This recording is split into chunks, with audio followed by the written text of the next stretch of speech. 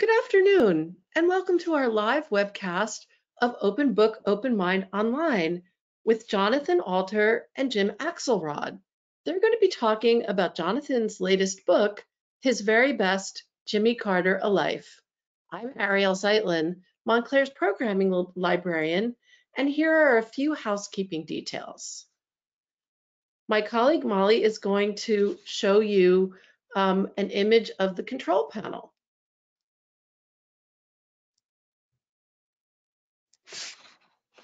There we go.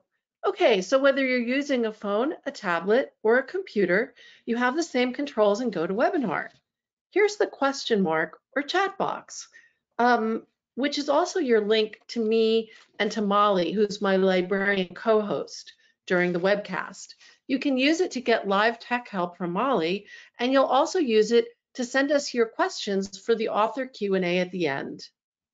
Thanks, Molly. Now I'm going to introduce Jared Miller, who's a member of the board of our foundation. Jared is not able to be here visually, but you will hear him speaking. And what he has to say is very important to us. So thank you, Jared. Thanks, Ariel. Appreciate it. Good afternoon. We are so pleased that you're all here for another virtual webcast of Open Book, Open Mind. I want to welcome you on behalf of the foundation. We're a group of your friends and neighbors, and our mission is to raise funds that help make possible many of the free programs and services that make our library so special. On average, the foundation's fundraising supports about 5% of the library's budget, and we're utilized by the library as a source of opportunistic investment. For example, as we've progressed through the pandemic, the foundation has been tapped to support the significant growth in e-content. For example, we saw an increase in e-content circulation by over 70% during the closure of the library. Separately, it's exciting to see the library open for limited in-person services. In just the past week, the community has already taken advantage of the opening with a 30% increase in checkouts over the week prior. In these unprecedented times, the Montclair Public Library remains a constant, thanks to the caring support of generous donors like you. Unfortunately, given the backdrop, we have seen a 15% decrease in our anticipated revenues, which amounts to over $500,000, and we've needed to cut back on staff by 30%. If you want to continue to see your library flourish and enjoy programs like the one we're about to experience, please consider donating to your library through our website, mplf.org. A gift of any size will have an impact, and your support is more needed than ever before. And now, enjoy the program. Thank you so much, Jared. We appreciate more than we can say all that you do for the community and for the library. Now, it's my very great pleasure to introduce Jonathan Alter. As many of you know, Jonathan is not only an award-winning author, journalist, radio host, and documentary filmmaker, he's a longtime resident of Montclair. He's also a member of our Open Book, Open Mind Advisory Board and an indispensable booster for the library in general.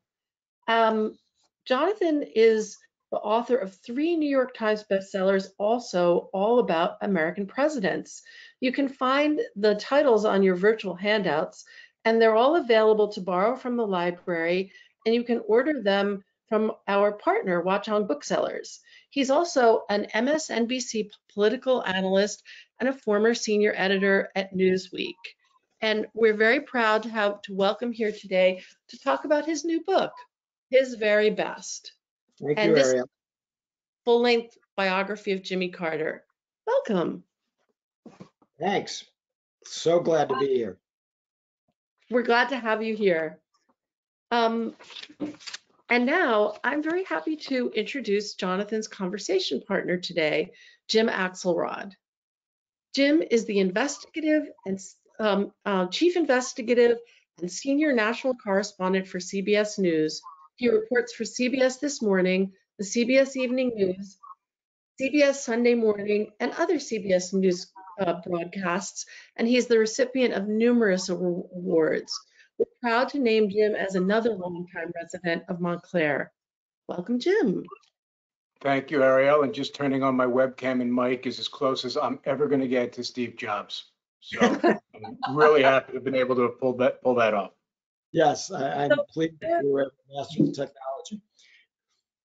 Just so before Jonathan and Jim start their conversation, for those of you in the audience, I want you to know that you can start submitting your questions to Jonathan as of right now and all the way through the conversation without disturbing anyone.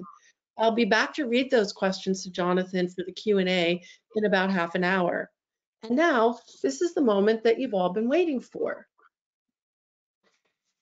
John, great to be with you. And let me tell you what a wonderful piece of work this is. I've had 2 long plane rides that were horrendous experiences.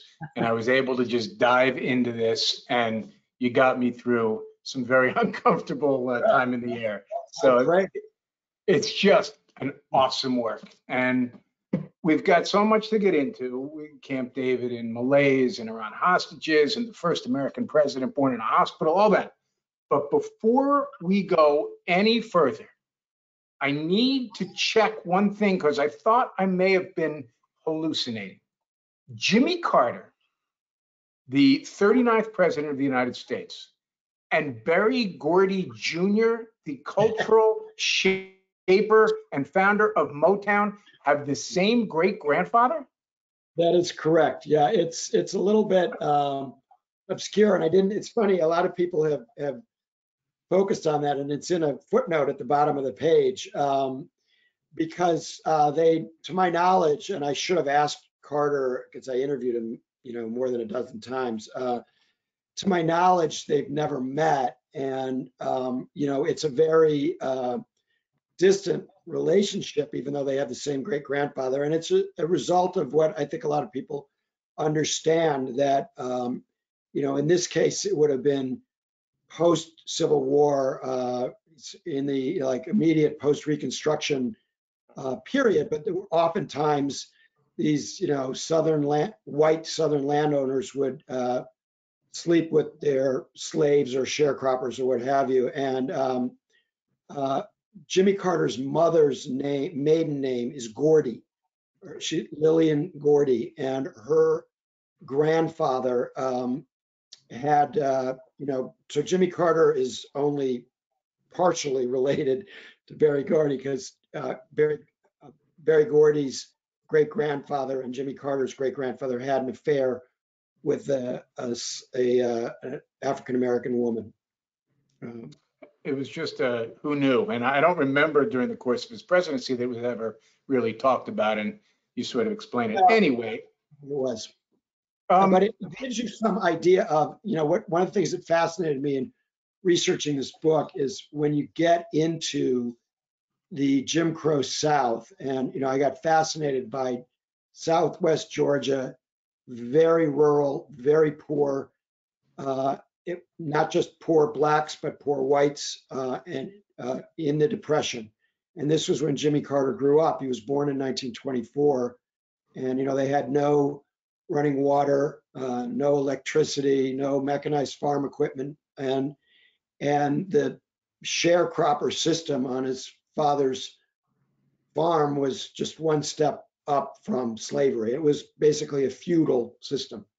You make this point that in many ways he's got this 19th century connection and 20th century and 21st century that is a unique figure in American political life, American life, really, for touching all 3 of those time periods.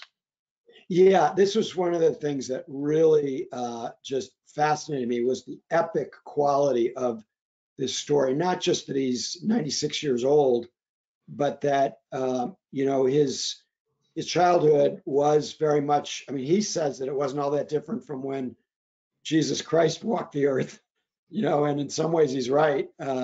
They did have, because they were well off for the area, they had a car, they had a radio, the only radio in the whole area. And there's a great story about listening to the Joe Louis Max Schmeling fight where Jimmy's father, who, was a major racist, well, I shouldn't say major because he wasn't really any different than any of the other white landowners in the area, but he let the black tenant farmers and sharecroppers come and listen to the Lewis Schmeling fight on the radio that he put out the window so that they could hear. And then there's a great story that Carter tells of when Lewis wins in a knockout, they quietly say, thank you, Mr. Earl, and they go back to their shacks, and then they explode in cheers, and they can hear them in the distance. So they did have a radio, they did have a car, but they did not have, and they actually had a telephone, a party line they shared with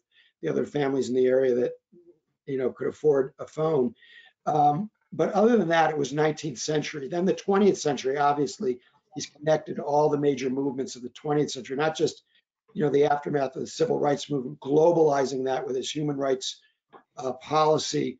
But the women's movement, he appointed more women to the federal bench than all of his predecessors combined ×5, including Ruth Bader Ginsburg to the U.S. District Court of Appeals.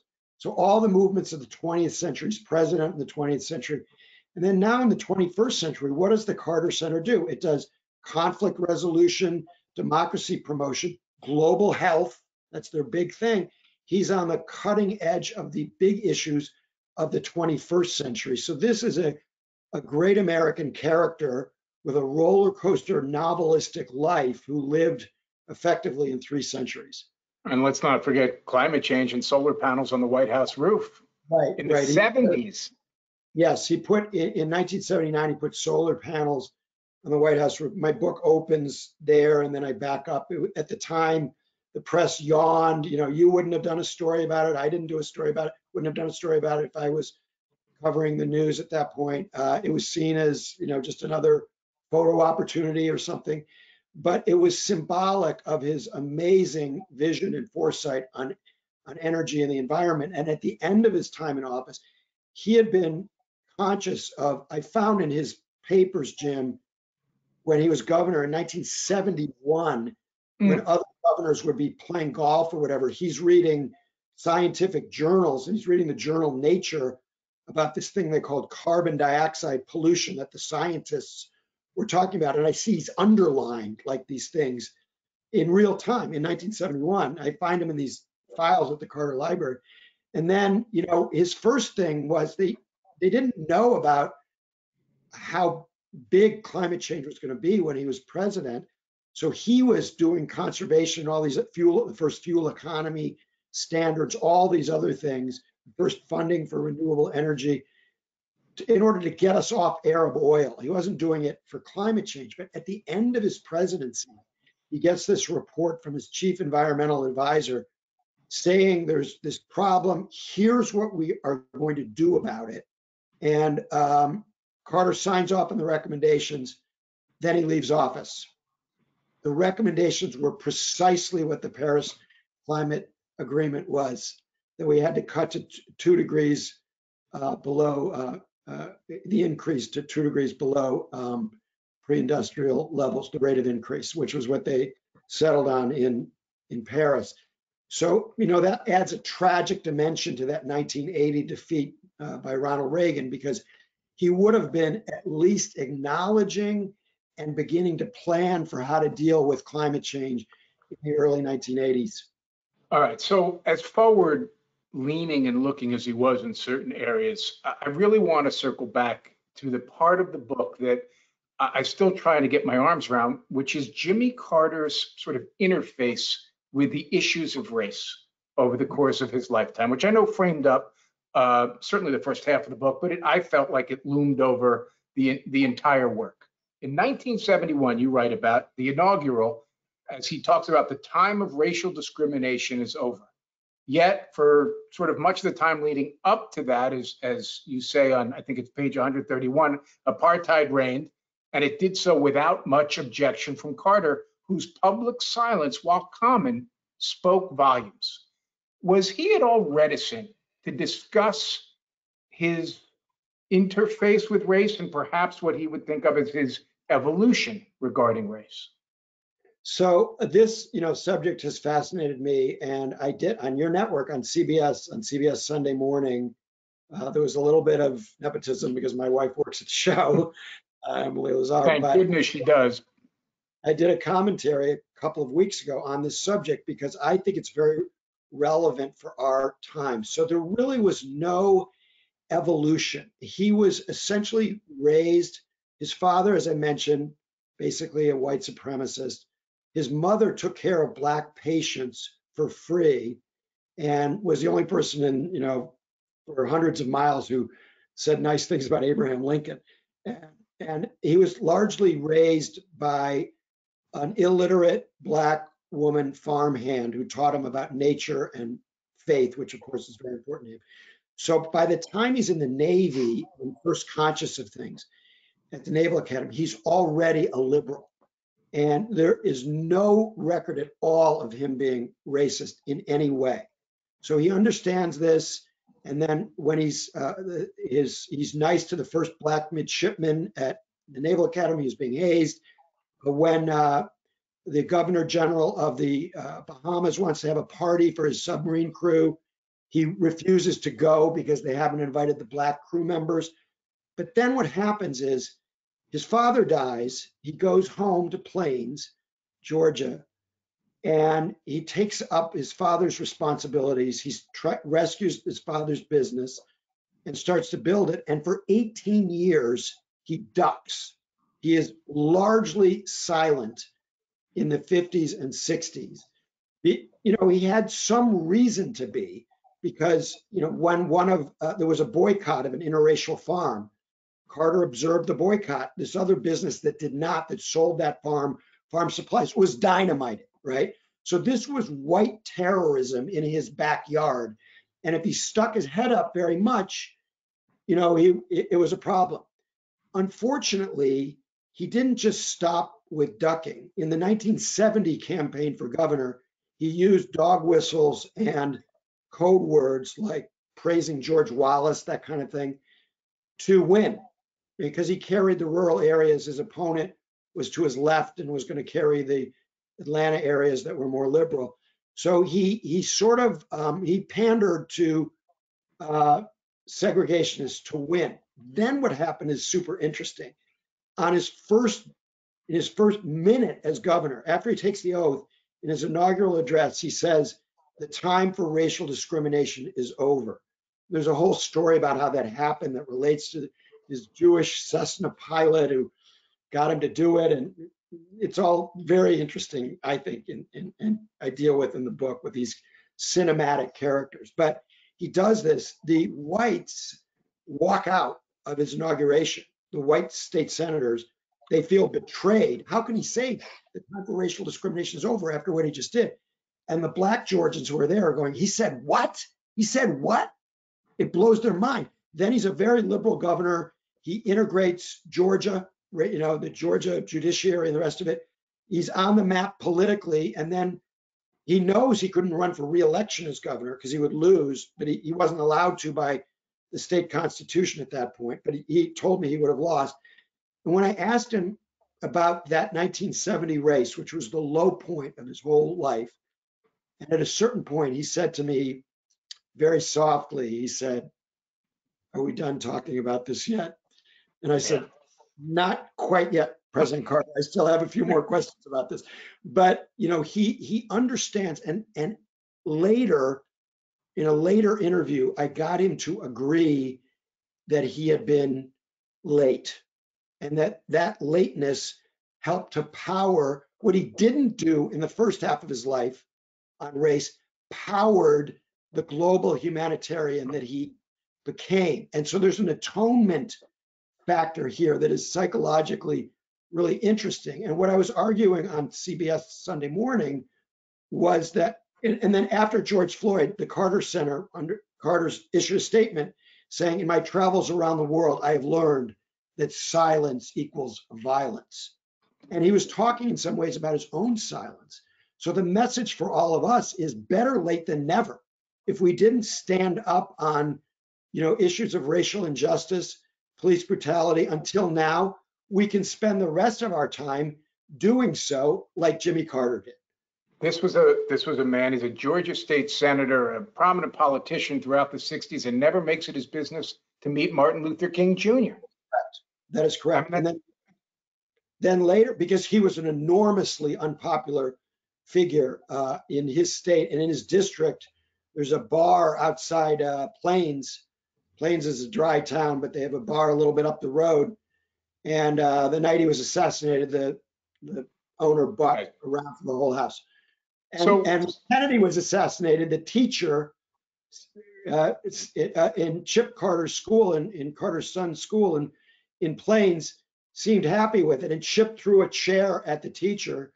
And when he was sent home, his parents said, "We're not punishing you. You know, we understand." I mean, this is how racist this was. So we understand the ugliness of our own time, but it's always useful to see the ugliness of earlier times and how people dealt with it. He did become very close to Daddy King, Martin Luther King Sr., who was instrumental in his being elected president. And gave the invocation at the inauguration, no? he gave the convention. Convention in 1976. And he also bailed him out of trouble in the 76 campaign. Carter made a gaffe. He used the phrase ethnic purity, and it caused a big stink. And Daddy King bailed him out of trouble. And, you know, he has enormous, the African-American community was the only constituency that never deserted Jimmy Carter.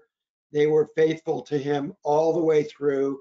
And, you know, Andrew Young, who blurbed the book and has been very helpful to me. And people think, well, Carter got rid of him as UN ambassador. The story is more complicated than that. And Andrew Young is basically one of Jimmy Carter's biggest champions and thinks he is a figure of global importance, which I would agree with. It's a remarkable journey when you think that Lillian Carter was still dropping the N-word. That's Jimmy Carter's mother who's still using that word. And in the journey of this guy's life, he ends up being sort of the yardstick for humanitarianism. Do you think that famous quote I kept thinking about, I think it was the president of Emory who said, Jimmy Carter's the only man who used the presidency as a stepping stone. Are you saying that the fuel for Jimmy Carter's later in life work was in some way attempting to make good or to reconcile some of where he came from in its most sort of hateful and damaging ways, that's what was fueling his need to be such a humanitarian later in his life? I think the major fuel was his faith. But, you know, the fuel was an admixture of his faith and what he felt he was required by God to do, and his level of effort in everything that he did, which is why I call it his very best. There's a whole story behind that involving his interview with Admiral Rickover to get into the nuclear navy, which was the most elite program and the most interesting technological project of the middle part of the 20th century. And after that point, he was all in on everything. So I think that the fuel for that was partly some sense of making up for what he had done. But I think the faith was extraordinarily important.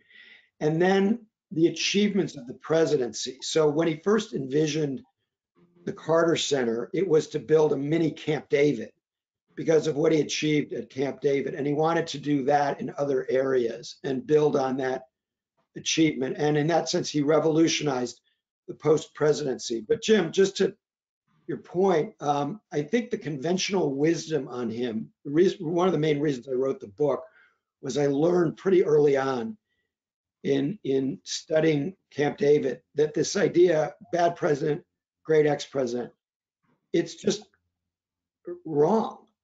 So he was a badly underrated president and a slightly overrated ex-president. And the reason I say the latter is that when you're not president anymore, you don't really have any power. So he's done a great job on eradicating guinea worm disease, made a lot of progress on river blindness. In 1994, very important peace initiatives in North Korea and Haiti. He's monitored 115 elections around the world. The Carter Center has done great work on mental health. They've done a fantastic job, but whatever they've achieved is significantly less impactful on the world and the country than what he did as president. So I was trying to excavate that story that was overshadowed by, Lust in My Heart and Killer Rabbit attacking his canoe and Right. the hostages and, the invasion of Afghanistan and Reagan and the Kennedy challenge. All of that is in the book at length. So it's not like I don't have all of those stories, but I wanted to also tell the stories of these other things that really changed the world, like establishing diplomatic relations with China, things that are really big, that had huge impact on the world and that people have forgotten about. John, how does a man who you're describing as being so faith-based in all of his works and the way he walks through life, how does a man who is so deeply faithful also forget to thank his staff and supporters after the 1966 governor's Yeah. race and is famously described as cold? And there's that famous picture in the White House, of course, when W called everybody, all the ex-presidents together, and he's standing apart. So I don't know, there seems to be a divide between maybe his retail interactions and his wholesale interactions with the world. What's that about? Well, it's very multi-layered. Like Brzezinski, Zbigniew Brzezinski, his national security advisor, said he has three smiles. He's got the big, broad one that everybody knows, that is at least some of the time just political. And then he's got the kind of tight smile where he's pissed off and he's giving you the icy blue stare when he's being cold. And then he has a genuine smile when he or somebody else has gotten off a biting line that you wouldn't expect. Like, I was shocked to find out that, at one point he said, "Fuck the Shah," and at another point, when actually Emily was with me and when we were in their living room in Plains, and he was talking about the Lust in My Heart thing, and he used the word, just because you want to fuck a woman in your heart doesn't mean that's any better than, and you're kind of a little bit startled, and you realize there is this very complicated, not always the most sensitive individual underneath. And when I asked his younger son, he has three sons and a daughter, Amy, who's the one everybody remembers, who's 13 years younger than her next oldest brother. And when I asked Jeff, his third son, what's the one word you would use to describe your father? And he said, intense. And I think that is right. So you think of him as this genial guy with the cardigan sweater and everything. The layers to this man are so interesting and complicated, trying to peel them back. And so he definitely was not appreciative enough of staff for a long time. Now, I think late in life, he sort of understands that he took a little too much from Admiral Rickover, who was a real prick. I mean, he was one of the most important admirals in American history. Carter thinks he was the greatest engineer who ever lived. He figured out how to attach a nuclear power plant to the back of a submarine, and he was brilliant in many ways, but he was so cold and so hard on his people. And the combination of that and his fraught relationship with his father, who was a tough SOB also, and the way that kind of combined with the compassion of his mother, who, even though she did use the N-word sometimes because of the way she was raised, was entered the Peace Corps when she was in her late 60s and was a very compassionate, big-hearted woman who gave him his interest in global health. So all of these things are combining in him to create a fascinating guy who kept me fascinated for 5 years and had this novelistic life. So, he's a guy, you include these sort of tender passages from his love letters to Rosalind. And he's also taking jobs or contemplating taking jobs without talking to her, like same guy. And Right. it's, how can that exist in one man? That is generational. So one of the really, my favorite things about the whole experience is that Rosalind Carter gave me these love letters that Jimmy sent her from the Navy. And it was not all that easy to get them. They are, without question, the steamiest letters ever published between a president and a first lady. I was going to say tender. I don't think tender really does it. Tender doesn't do it. So I've been advised not to specify. You have to read the book for that. But they make John and Abigail Adams look like nothing, right? And they have, and they've been married, for 74 years. And they met when Rosalind was 1 day old because Jimmy's mother delivered Rosalind. So they've known each other for 93 years. And she was his top advisor. She's an enormously formidable woman in every respect. And everybody who came into contact with her, they called her the Steel Magnolia, and she loved that. And she was at the time, she was the most powerful first lady who had ever served. And I would argue, because of some of Bill and Hillary's issues, that to this day, she remains the single most powerful first lady, more powerful than Nancy Reagan, which we can get to. But Jimmy was a product of his generation. And in his generation, if the guy was going to take a new job, he didn't consult his wife. And this is one of the things where Carter can be very apologetic for things he thinks he got wrong. And a long time ago, he admitted that not consulting Rosalind on leaving the Navy and moving back to planes was one of the dumbest things he ever did. They had some other fights later in their marriage, but that was a really dumb one. And he learned a lot from that. And after that, he was much more to a great degree, would consult with her. And by the way, she gave him the silent treatment on the drive all the way from Schenectady, New York, back to Plains. And she'd say to their young son, Jack, who was about 6 years old, Jack, tell your father we need to stop at a rest stop. I mean, she really made him pay. And then she made him pay for a full year after they were back in Plains. She was so upset about having to go to that tiny town after they'd seen the world in the Navy.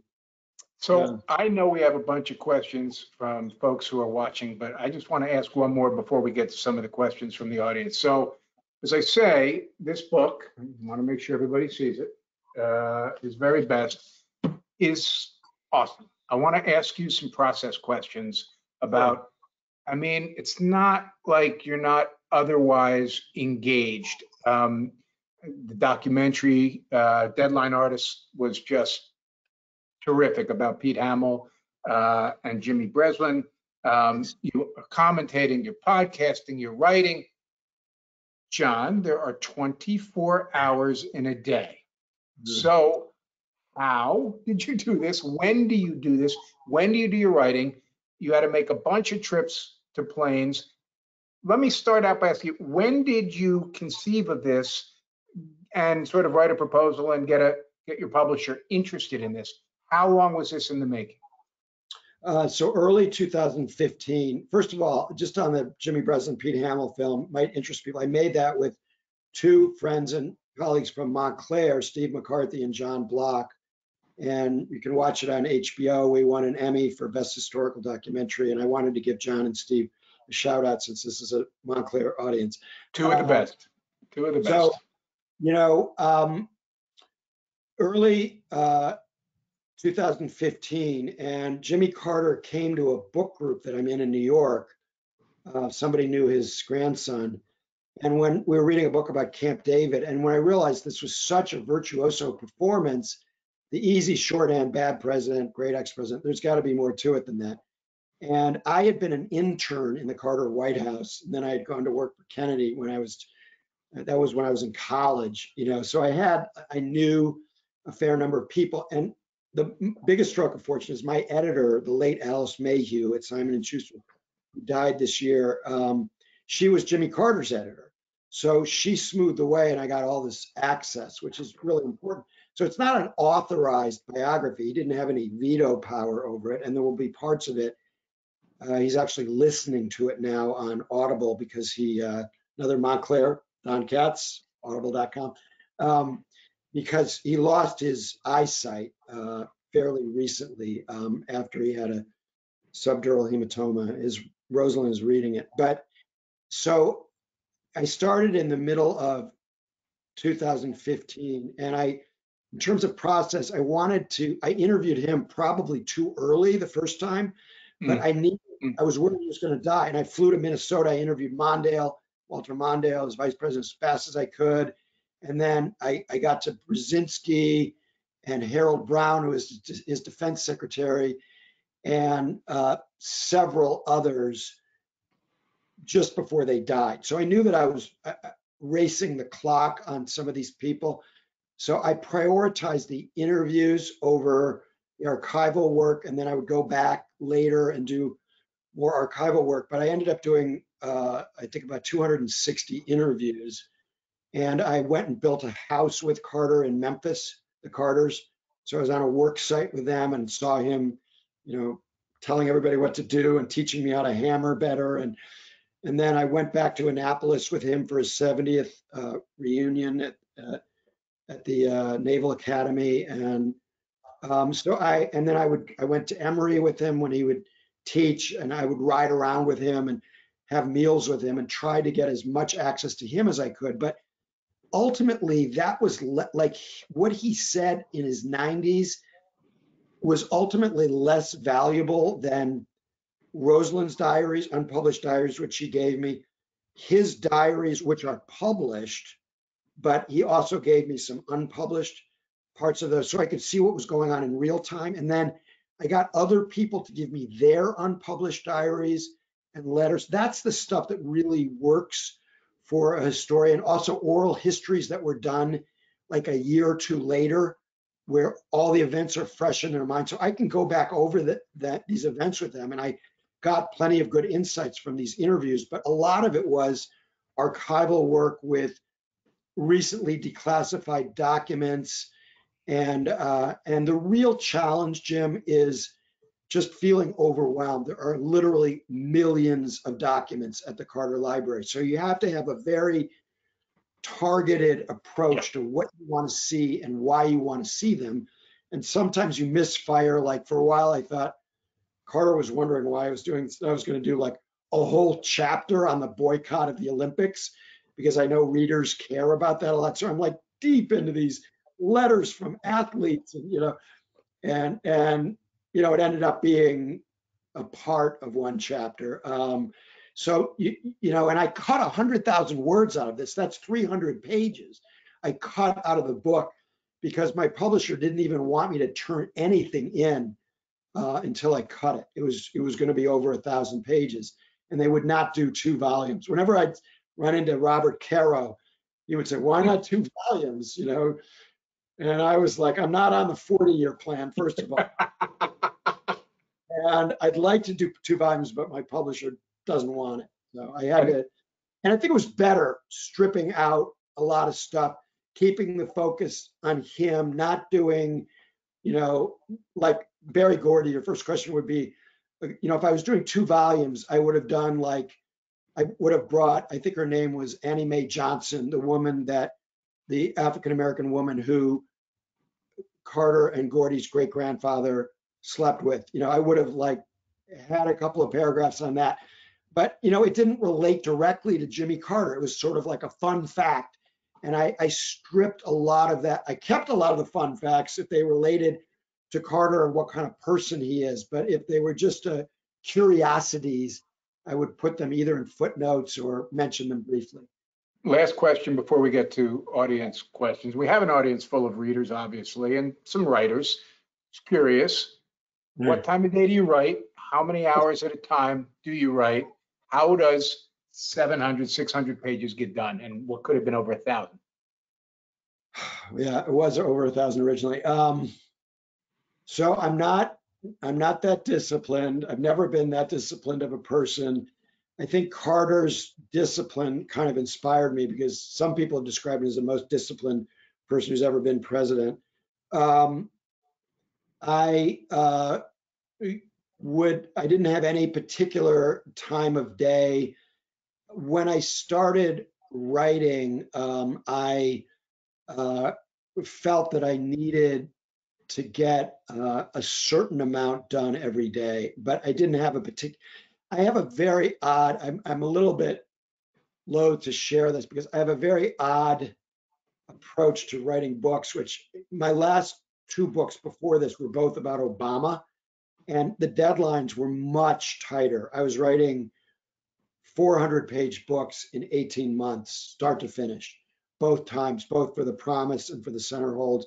And so I developed this strange technique where I would create I take from my research what I thought was interesting, and instead of just taking notes from that, I would write sentences and fragments of paragraphs, sometimes full paragraphs, and then I would put them all into a database that would be, let's say I envisioned a chapter of 6,000 words.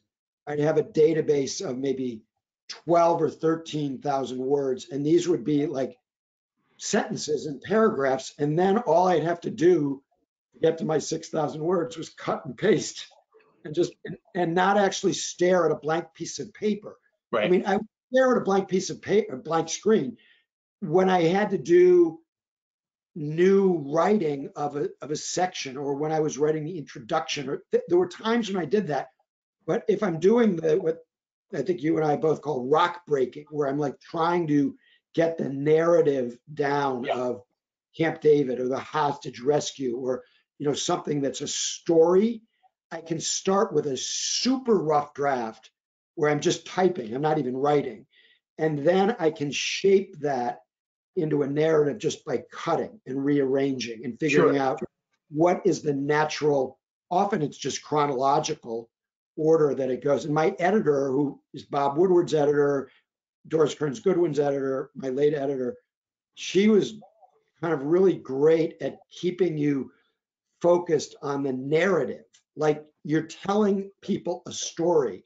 And if you slip out of that too much, then she knows, no, get back to Carter, get back to the story. And don't write your introduction and your conclusion until the very end. Otherwise, it'll take you 15 years because you won't know how to start. So just start with the narrative, get the storytelling down, and you can go back and get the thematic material in later on. And turn off your phone so you're not looking at Twitter. That's probably important too. I did not do that, Jim, unfortunately. I remained at Twitter. I was tweeting 20 times a day throughout the whole process. Yes. I understand. But that was an addiction. But this is the real answer to your question. The reason I was able to get it done is because it was a vacation, an escape from Donald Trump. So every time I couldn't stand the toxicity of Trump. So I'll tell you a quick story. I'm in the Carter Library on June 16th, 2015, right at the beginning of my research. And I get a text from MSNBC. Trump's announcing his candidacy. He's coming down. He came down an escalator an hour ago. We need you to get to the studio in Atlanta, do your analysis. So I go there, I do the analysis, and I'd say it's scary. What everybody knows, he's a demagogue. The right wing never ceases to not remind me that I said he wasn't going to win when they have me in their video of that. You're not alone there, Jonathan. Yeah. But so then I go back to the library, right? And I sit down with the Carter papers, and it's like I turn the pages, and it's like they're wiping away the toxins. And that's what it was like for the next 5 years. Anytime I wanted, and this is what I hear is one of the reasons that people find the book an escape, because this is a man of, it's first line of my preface, his integrity, decency, accountability can light our way back to a better place in our politics. And even though he was a political failure, the substance of his success and his vision and his honesty, his basic honesty. And he ran for president at a very similar time, right after Watergate, promising to restore honesty, and he did. So we can restore honesty in this country. It can All right, happen.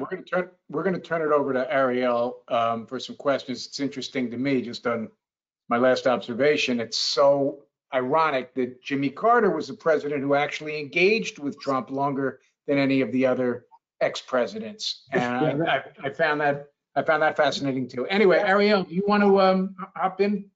Yeah, I'm sorry. No, don't be sorry. What a wonderful conversation. And as you say, it really is a tonic to think about a man who is defined in the terms that you've defined Jimmy Carter. As we know, this is an excellent season for presidential critiques. We do have a lot of questions here, as you might expect. Sam says, thank you for the chat. I am really enjoying your book. Can you comment on Carter's book, An Hour Before Daylight? So Carter's book, An Hour Before Daylight, which is about his childhood, basically, is the best book that he wrote. He's written 31 books. That includes, coffee table books about the furniture that he builds, and book of poems, a children's book that his daughter Amy illustrated, book about fishing, basically. Of all of his books, including the ones on faith, An Hour Before Daylight is the best. And it was a finalist for the Pulitzer Prize in 1998. And even though I did interviews with people about his childhood and consulted oral histories, and he sugarcoated, especially on race, he would sugarcoat things. He'd say somebody was a segregationist when really they were just a virulent white supremacist. So I had a lot of work to do in checking An Hour Before Daylight, but it's a lyrical book. And if you want to read anything by Jimmy Carter, I would strongly recommend it. Great. Here's one from Theodore. Congratulations, Jonathan. In my mind, the tragedy of Jimmy Carter is that he came off as the smartest guy in the room and was hands-on to a fault that he couldn't or wouldn't delegate to the degree that a president needs to. What do you think? So it's a very important and interesting question. And on the smartest guy in the room problem, I would put that in the category of genuine shortcomings. He often was the smartest guy in the room, but it was politically damaging to him to prove it. And so he would leave legislators feeling bad. They wouldn't have a warm and fuzzy feeling when he had them over, because he knew more than they did, and he showed it. But the second question, I think, that he didn't delegate, I think, is a myth. And so what happened was actually one of my good friends, and I would say top 5 journalists in America, James Fallows of The Atlantic. And he was my boss in the summer of 1978 when he was 28 years old and Jimmy Carter's chief speechwriter, and I was his intern, one of his interns. And Jim left the White House at the end of that year. And in 1979, he wrote a famous article for The Atlantic called The Passionless Presidency. He now acknowledges that there was nothing passionless about Jimmy Carter, and that was a headline somebody else put on his piece. And he's enormously passionate about world peace and human rights and other things. But in the piece, he tells a story of Carter personally supervising who could use the White House tennis court. And that stuck to Carter. And for all the decades since, everybody said, oh, he couldn't delegate. He was a micromanager. He actually, did not personally supervise the White House tennis courts. His secretary would forge his initials, so it looked like he did. That's the kind of thing that took me a while to track down. And when he was governor, he often got way too down into the weeds. As president, the times when he got into the weeds were enormously productive. So to get the Camp David Accords to bring the most enduring peace treaty since World War II between Israel and Egypt required this obsession with details. To get the Alaska Lands Bill, which doubled the size of the National Park Service and protected 105 million acres, and helped make him the greatest environmental president since Theodore Roosevelt. He was down on his knees with maps of Alaska, going over the maps, knowing better than the senator from Alaska what the details were. And so when Senator Ted Stevens tried to come in and buffalo him and say, well, you know, I'll sign on to this bill and it'll pass if you draw the map here, here, and here, Carter would say, well, if you draw it here, that doesn't protect the headwaters of this river. If you draw it here, it does this to the caribou, you know, and that obsession with detail created that achievement. And, you know, I really think the same thing is true of several other things that he got done. And so I do think that micromanaging thing it's not a myth that he micromanaged, but it's a myth that it was a bad thing. His bigger problem was he just did not take the politics of any question seriously enough. And he would get annoyed at people who would bring up the political dimensions, unless it was an election year when he would play some politics. And so he would constantly do these things that were politically unpopular. And Rosalynn would say, can't that wait for a second term? And he would go, no, we're going to do it now. So the biggest example of that is ratifying the Panama Canal treaties, which prevented a major war in Central America. 100,000 troops, the Joint Chiefs said, would have to be sent if this didn't get ratified. But it was political poison. 5 Democratic senators lost their seats over it in the midterms, in the 1978 midterms. And it was very harmful to Carter as well. 2/3 of the country was against it, and it needed a 2/3 vote in the Senate to be approved. So it was a very heavy lift, and just one of about 15 examples of things he did that other presidents would not have done because of the politics.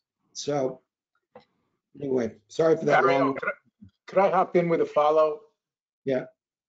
Go ahead. I just, while we're talking about sort of the characteristics and qualities of the man and how that interfaced with his presidency, I was struck just knowing that you've written extensively about President Obama, how they compared, because there was an audacity to both Jimmy Carter, who starts thinking about the presidency in 72 or 73, 2 years into it, his first term as the governor of Georgia, this obscure guy, and Senator Obama, 4 years in the Senate, but basically a state legislator before that, thinking about becoming president. Can you just compare and contrast the quality of audacity that both of these men had? That's a great point, Jim. And I kind of wish I had a sentence. Maybe I'll get it into the next printing. By the way, the second printing and the audio book, I'm not sure about the Kindle. I think the Kindle version, they have an interview that I did with Obama about Carter. It's just a couple of paragraphs, but I had interviewed George H.W. Bush not long before he died, and Obama, it was too late for the hardcover, but what he said, it's not that big of a deal, but what he said was that he greatly respected how Carter took renewable energy from what Obama called the counterculture into the mainstream of American life, and then what he did on human rights, which we haven't talked about, but was an enormous, though hypocritical, often hypocritical, but an enormous contribution. To your point, they shared that audacity, and they believed in themselves, and they had this confidence. They were both fantastic retail campaigners. Carter was brilliant as retail in 1976, but Obama was a much better speaker and communicator. And Carter, as we know, especially in comparison to Reagan, but he really had trouble with a prepared text, and Obama was able to master that. They shared a kind of cerebral disdain for the nitty gritty of politics. And there, you know, Carter feels very hurt that Obama didn't reach out more to him when he was president. And I talked about that with Obama and Carter. And I remember when Emily and I first went to Plains and we were having dinner, and I said, Obama was still president. I said, what's your relationship like with President Obama? And Carter said curtly, we have none. You know, he was hurt. And John Kerry reached out to him, but Obama didn't. Obama's version of it is, look, I didn't have time. I didn't reach out to any of them. There's this myth about the ex-president's club. You know, didn't really consult very much with any of them. But they shared this kind of disdain. So when Obama would play golf, he would play golf with young aides. He hated playing golf with members of Congress. Carter hated spending time with members of Congress. He sold the Sequoia, which was the yacht, which was really dumb of Carter to do because it was a real easy way of getting votes. He got most of his legislation through anyway, but he lost on some really big things because he wasn't a schmoozer. And I have a chapter in one of my Obama books called Missing the Schmooze Gene. And Carter was also missing that schmooze gene. And when he went fishing, he didn't go with members of Congress. He went with, like, you know, fishermen who could teach him about how to fly fish better, you know. And in that, they actually have a lot more in common than I think Obama knows. And I think Obama made a mistake not consulting more with Carter, who knew all these world leaders. And Obama, he did the same thing to Richard Holbrooke. He didn't really care very much about what he could learn from prior administrations. And even though my books are quite positive about Obama, I think in retrospect, he should have spent more time with Jimmy Carter. I mean, you've covered so many people. I know they're missing certain chips, as you're saying, but they both had the same chip. Whose mind does it cross after 2 years? Oh yeah, president. That's the next logical step. I have so many questions here from the audience. Okay, I'll just do this one really fast. And by the way, I don't mind going over. If people want to stay longer, make this longer, it's fine with me. I'm not going anywhere. And I'm sorry for being so long-winded. So just on that question, so, you know, I think Obama, once he got to the Senate and he realized, look, these other jokers here are no smarter than I am. And then Harry Reid told him, don't wait, do it now. Ted Kennedy told him, do it now. And so that's why he ran for president, had the audacity to do that. With Carter, it was a little different. So when he's governor, all of these candidates for 1972 passed through Atlanta. Several of them stay at the governor's mansion. And his reaction to them is, these guys are no smarter than I am. And some of them are dumber than I am. And I actually understand as a governor more of what the president really does in terms of where the rubber meets the road when the programs come down to the state level. And they're in the Senate, they're just in a debating society. So as a governor, I'm more qualified than they are. And he was the first governor since FDR who was elected. Now we've had several governors become president. But it was that period in 72 that he compared himself to the other much more famous figures in the Democratic Party. He's not one of these guys who wanted to be president from when he was little. He wanted to go to Annapolis. That was his ambition. He wanted to be in the Navy like his uncle. And then, you know, when he was in Georgia, he wanted to build his business, and he got interested in education, and then ran for the state Senate. So it really wasn't until, I don't think he seriously thought about president until he was around 50. Okay. I have another question here, and I have a feeling this is a short answer one. Okay, I'll try. Is saying the love letters specify. Oh, no, I'm not going to do that. You have to buy the book for that. And by the way, buy the book from Margot at Watch on Booksellers. And you leave your name, I will personally inscribe it to anybody. But no, I can't risk that. If I tell you what are in the letters, then you might not buy the book. So I'm Okay, sorry. let's do this together, Jim. Okay, buy the book. Okay, another one is from Karen. Okay, this one is another thread. In the book, did you touch upon Carter's comment about Israel being an apartheid country? Yes, yes, this was an important part of the section on his post-presidency. So in 2006, he wrote a book called Palestine, Peace or Apartheid. And his editor, his agent, everybody begged him not to do that. The book itself was very traditional two-state solution book. It had some things that people objected to, but the title was, as he acknowledges, it was a mistake. He said he lost some Jewish friends over it.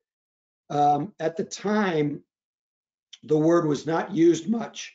His point was not that it had already become an apartheid state, but that if there wasn't peace and justice for the Palestinians, it would become an apartheid state. Since that time, Ehud Barak, who was prime minister of Israel, has said exactly the same thing. And now, any day in the Knesset, you can hear people saying, if we don't deal with this issue, people on the left in Israel, we're going to have an apartheid state. But for Carter to say it is not the same as for Israelis to say it. And I think he regrets doing that. I think he let his faith in the Palestinians cloud some of his judgment in the Middle East after he was president. But one of the points I make is that deeds are more important than words. So while Carter has rhetorically been the most critical of Israel of any American president, in deeds, he did more for the security of the state of Israel than any president, with the exception of Harry Truman. And the reason I say that is that when I was a Jewish kid growing up in Chicago, we would hear, oh, Israel is being threatened with being driven into the sea. There were 4 wars where Israel had an existential threat of being destroyed. And in each of those wars, the most important army was the Egyptian army. The other Arab armies were weak. Without Egypt, they couldn't drive Israel into the sea. So there hasn't been a shot fired in anger between Israel and Egypt in the last 42 years. Well, it's more than that since the Yom Kippur War, but since Camp David, there's been nothing, no conflict. And this has allowed Israel to create this, fantastic startup state, which has done amazing things in technology and many other areas that even though they have had, wars in Lebanon and shelling and all sorts of problems there, and even though they face a threat from Iran, they have not faced this threat from the Egyptian army. It's critically important to understand about the latter part of the 20th century. Okay, thank you. Here's one from Rebecca. Many first ladies had strong influences over their husbands. It seems Nancy Reagan may have served a similar role to that of the presidentress Edith Wilson in restricting access to the president at times. Why did you choose to mention Hillary Clinton? Is it because Rosalind had an influence over over Carter's policies Yes. like Hillary had with Clinton? Would you elaborate? I think it's actually Rosalind, right? Rosalind's influence on Carter. Yeah, so that's why I mentioned Hillary Clinton. So if you go back to Edith Wilson, she controlled access to her husband, who actually was not quite as impaired and he lived for another few years, as myth would have it. She did have a lot of power in terms of controlling access, but she didn't determine policy for the United States. Eleanor Roosevelt changed the role of First Lady a lot. She wrote a daily newspaper column. She held press conferences. She traveled around the world gathering information for her husband with Lorena Hickok, which I wrote about in my first book, who was her lover, and they were very important in keeping FDR informed.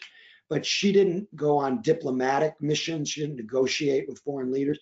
She didn't sit in on cabinet meetings. That was Rosalind Carter, was the first person who actually had a policy role. She went on an important diplomatic mission to Latin America. And at one point, Hugh Sidey, who was critical of Carter in many ways, wrote a column in Time magazine where he said when Carter has an important meeting, he tells his secretary, bring in Rosalind Sy, that's Cyrus Vance, Secretary of State, Big, National Security Advisor, Hamilton Jordan, Chief of Staff. And Hugh Sidey said, note the order. And they also started the tradition of having a working lunch. He also started that tradition with Walter Mondale because Carter revolutionized the role of both the First Lady and the Vice President. First person to give the Vice President any power, the First President. And so Rosalind had this policy portfolio, and her mental health bill, which was passed and signed, but then essentially defunded by Reagan. And then a lot of her ideas were incorporated under Obama. But she was a visionary on mental health, extraordinarily important on those issues, on caregivers. She and the wife of Senator Dale Bumpers, Betty Bumpers, they were the first to inoculate school children, get states to require they be inoculated before they entered school. So many accomplishments. Hillary Clinton, by comparison, she did Hillary Care, but it failed. It didn't actually go through. And she did not have, although she and Bill have very close policy relationship, she did not have the same kind of, as we know, personal relationship where they were really, to this day, just connected in a way that I think is unprecedented between a president and first lady. So I could have written a whole other book just on Rosalind Carter, and I hope she's had people write about her, but she deserves a proper biography in her own right. Okay, thank you. This one is from Gail. She says, I assume the hostage crisis is addressed heavily in the book, but I would be interested in getting your take on his process of handling that crisis. What were the large feeders, and whether he feels he made dramatic errors in his own decision making? How does he reflect on Reagan's actions versus his own? So just briefly, what happened with the hostages is the Rockefellers and other friends of the Shahs wanted to get the deposed Shah of Iran into the United States because he had been such a close ally. And Carter's, no. He was worried that the Ayatollah and his people would seize the embassy because that had happened right after the Iranian Revolution in February of 1979. Carter did not handle the Iranian Revolution very well. He could have been more imaginative in the way he bolstered the interim regime. It's not his fault, as a lot of right-wingers would argue. I mean, these are major, it was as big as the Russian Revolution. I mean, this was a major turning point in history, and there's no way that he could have forced the Shah of Iran to fire on his own people. Anyway, he won't let him in at one point, says, fuck the Shah. Then when the Shah falls ill in Mexico, they pull the wool over the Rockefeller people. And I have a whole pretty original story about this in the book. They pull the wool over Carter's eyes and convince him that Mexican hospitals can't treat the Shah and that he needs to be let in on humanitarian grounds. So he lets the Shah in, and he's treated at New York Hospital, which was arguably the single worst mistake of his presidency, because 10 days later, these student militants storm the US embassy and take our hostages. Carter does not regret not attacking Iran. He is focused on the fact that he got all 52 of them home safely. But in the process of doing that, he obviously looked weak because it was as if Carter was being held hostage as well as the hostages. And that contributed in a very significant way to his losing his reelection campaign in 1980. It was also a bad economy, which was largely a result of Carter's efforts to try to end inflation. So he appoints this guy, Paul Volcker, as chairman of the Federal Reserve. Volcker jacks up interest rates to 19%. Can you imagine running for re-election when interest rates are between 15 and 19%? And Carter loses. And then what happens? The harsh medicine works and inflation is eliminated and Reagan benefits. And then he gets reelected. So Volcker, I interviewed Volcker shortly before he died, both elected and reelected Ronald Reagan. Similar deal with the hostages. The Iranians who called, the United States the Great Satan and were mad at Carter, they didn't want to give him the satisfaction of returning the hostages when he was president. So they waited until just a minute after Reagan took the oath of office on January 20th, 1981. Then the planes took off.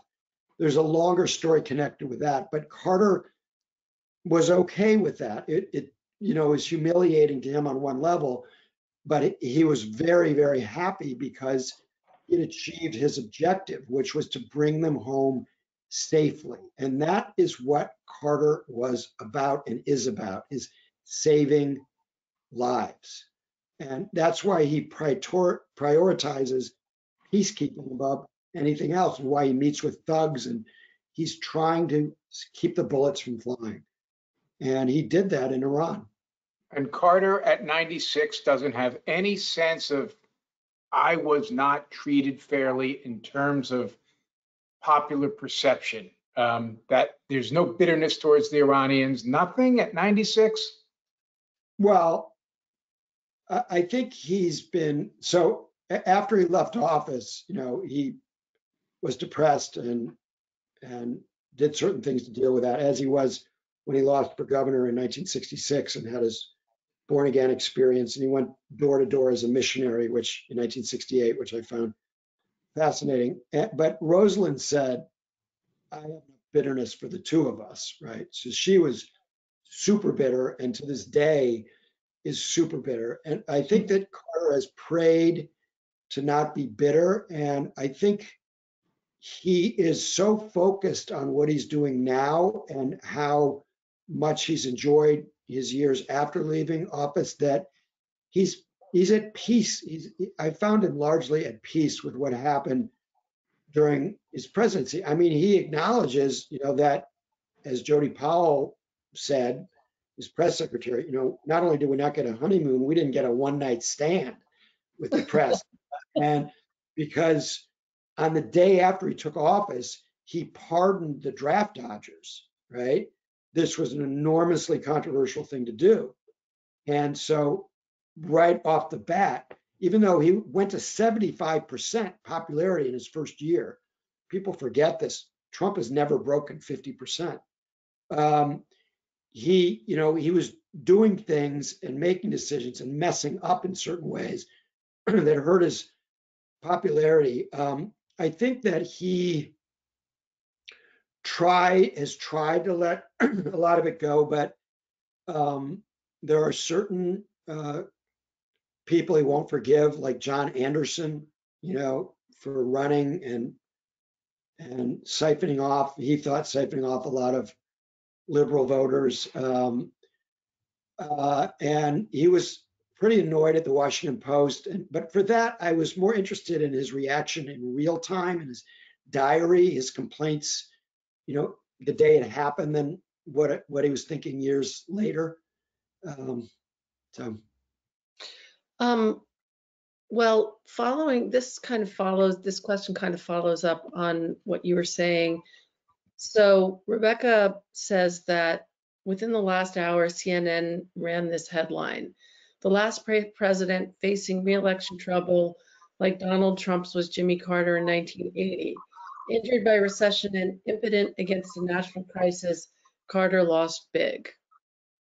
So, Well, yeah, uh, he got more votes than George H.W. Bush did in 1992. So, I mean, George H.W. Bush lost by a pretty hefty margin to Bill Clinton, and Ross Perot got 19%. George H.W. Bush got, I think it was 37, 38%. But the contrast between Carter and Reagan is why people remember this. And there are some real similarities. And Trump is in a position that is similar to Carter at that time. Carter was swamped by external events in 1980, and Trump is now being swamped by events. And he is facing an aging challenger. Reagan was 68. He was 10 years younger than Biden, but he seemed pretty old at the time. And the threshold that Reagan had to get over in the debates and that Biden had to get over in the debates was the same. They just had to not drool, right? And then it was like, okay, he's not drooling. He didn't drool. And that's why I think Biden's going to win. The bar was set pretty low. And that's what happened in 1980. They only had one debate, and Reagan did pretty well. And he got up this line, "There you go again." And then at the end, he said, "Are you better off than you were 4 years ago?" And Carter made the mistake of saying that he was talking to Amy about nuclear proliferation. And the other thing that I didn't realize until I started researching the book is that the 1980 election was on the 1-year anniversary of the seizure of the hostages. So Jim's network and NBC and ABC and the news magazines, they all had big stories, first anniversary, and pictures of blindfolded hostages. And it reminded everybody that he hadn't been able to get the hostages out. Was that because of a deal between the Reaganites and the Iranians? I explore that a little bit in the book. It hasn't been nailed down, but there were some suspicious things that happened. They call that the October surprise. And so he did kind of get swamped by events. I don't think we're going to see a Biden landslide on the level of Reagan's landslide, because what happened was the South was moving through the 1970s from the Democratic column to the Republican column. But then in 1976, when Carter is nominated the first time, it's such a thing of pride for the South. They hadn't had a candidate since 1848, Southern candidate, unless you include LBJ, but from the Deep South, that the South went for Carter. But then in 1980, when the evangelicals deserted Carter, even though he was an evangelical himself, but there was this fusion between evangelical Christians and conservatives who were in ascendancy at that point. So the whole South, except for Georgia, went against Carter. And then he lost New York. I mean, there were states that are competitive that are not competitive now that were then. Now, if Texas goes for Biden, then you could see a Reagan-style landslide. So the possibility is there, and it is close in Texas right now. So this could be a kind of a realigning election for the progressives, the way 1980 was for conservatives. Beyond that, though, at one point, even though, as Jim noted, Carter likes to maintain relationships with thugs, with everybody, right? Because it's easy to make peace with your friends, it's enemies. So he kept the lines open to Trump for a really long time. And I was really puzzled. I was trying to get him to attack Trump, and all he would say was, well, he lies too much. And I finally realized it was because Carter wanted to go to North Korea on one last mission. And he knew the family, he wanted to go there. And once Trump started doing that, then Carter gave up on him. And at one point I asked him, do you have anything, by email, I asked him, do you have anything in common at all with Donald Trump? And he would always answer my email questions within an hour after I said, I go out for a walk, I'd come back and I've answered all my questions. And this time it was a one-word answer, no. And I think that is basically accurate because Jimmy Carter is the un-Trump, right down the line in terms of accountability. When Trump says to get an A+ on everything, when Dan Rather asked Jimmy Carter, he gave himself some B- and C+ on 60 Minutes. So accountability, honesty, integrity, attention to the job, vision, everything. He's on Trump.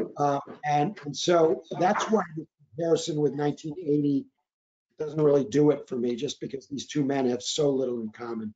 Since we are winding down, can I just ask you as a sort of shrewd observer, do you think this election will last much beyond election day? I just, I've been trying to monitor it really closely. I think there's the latest numbers coming out of Florida is that after a fast start for the Democrats, there are a lot of Republicans there voting. It's basically Trump's home state at this point. And so my gut is telling me that Trump is going to carry Florida, which would mean that it's going to be a longer evening. If Biden carries Florida, it's over early on election night. And all the talk about, challenges and the courts and all that stuff goes out the window. He's done. But if Trump carries Florida, and then there are long counts in Pennsylvania, some other states, and if Trump carries North Carolina and Georgia, then then you have a long count in Pennsylvania. Then it really could stretch out a while, because even if he gets Arizona, if Biden gets Arizona, it's 270 under one count, and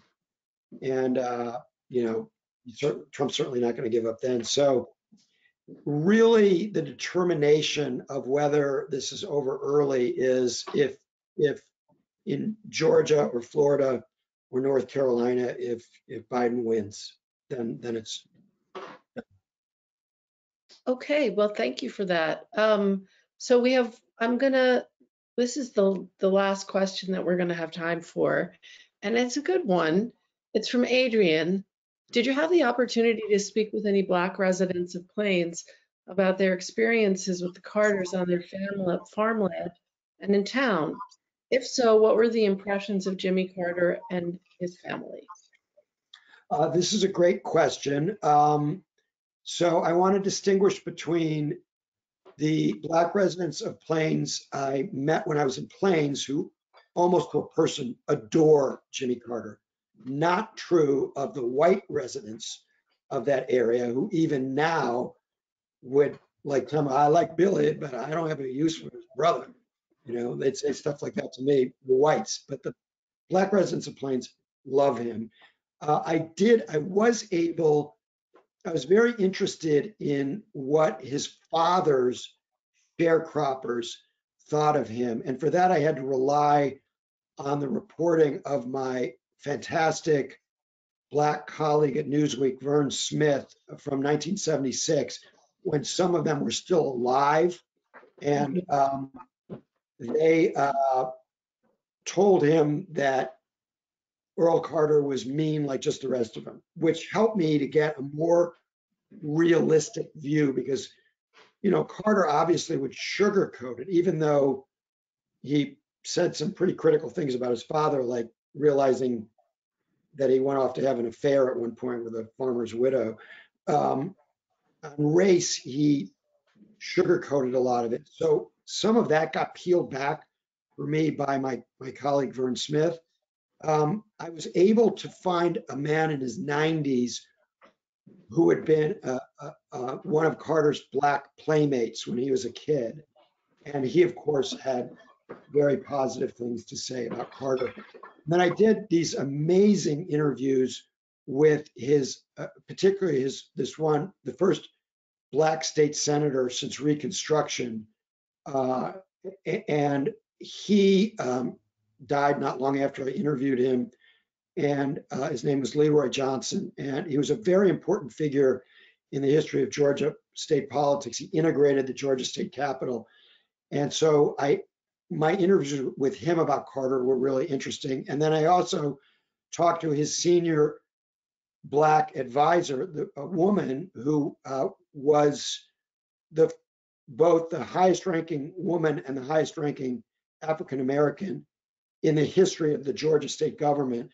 And she's the one who first suggested that he put up Martin Luther King's portrait in the Georgia state capitol, which was a very big deal when he did that. And Daddy King came, Coretta, and Daddy King cried. He had never been invited to the Capitol before. And so there's a rich story here. And of course, Andy Young blurbs the book. And I did an event with him, which you can see, I think, at my website at the LBJ, at the Texas Book Fair a few weeks ago.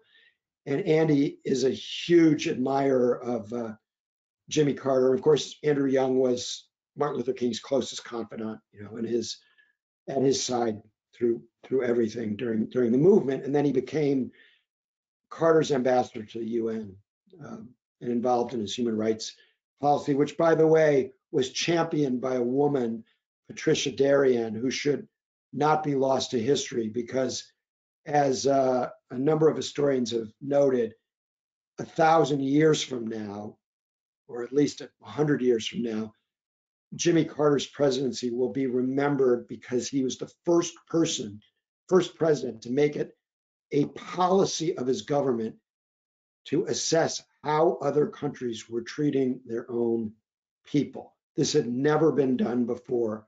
And the human rights policy accelerated the end of the Cold War. A lot of people who were against it at the time later admitted, Republicans later admitted how important it was. Václav Havel talked about how important it was. And it basically changed leadership across Latin America as they moved from authoritarian regimes to democracies. And now there's a little bit of a return to authoritarianism in our country and several others in Brazil and other places. But there are still twice as many democracies in the world today as there were when Jimmy Carter was president. And his human rights policy was not the only cause of that, but it was a very important driver of that change. Well, that's a very heartening comment to end on. And I want to thank everybody. Thank you both so much for coming to Open Book, Open Mind. And thank you to the audience, because without you, we don't have anything. And I just want to remind you that the book is available through the library, as are Jonathan's other books. But as Jonathan pointed out, we also want to encourage you to consider buying the book, supporting Jonathan, supporting the book, supporting our authors with our partner, local independent bookseller, Watch on Booksellers. And we hope that you'll join us for our next event on Sunday, November 15th, which is also at 4 p.m. And Jonathan will be there too, but this time he'll be the interviewer for prize-winning journalists Peter Baker and Susan Glasser about their New York Times bestseller, The Man Who Ran Washington, The Life and Times of James A. Baker III. We'll send details about that event to all of today's attendees. Be well, and we hope to see you next time. Thank you. Thanks, Ariel. Thank Thanks, you. Jim.